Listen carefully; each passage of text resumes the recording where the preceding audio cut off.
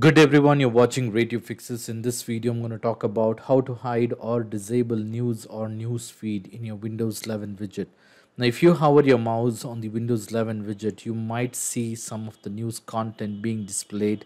Now, if you wish to disable the news feed or news content, there is an option with the Windows 11 widget settings which you can disable this option. To do this, you will have to click on the Windows widget and click on the gear icon at the top right corner of your Windows widget settings, and this will open the Windows widget settings. Under this, you will have to scroll down and look for show or hide feeds.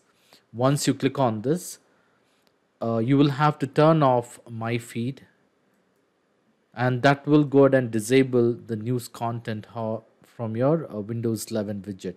So this is how you can go ahead and hide or disable news or news feed in your Windows 11 widget. I hope this video was useful. In case if you like this video, please make sure to hit the like button and do not forget to subscribe to my channel. Thank you. Have a great day.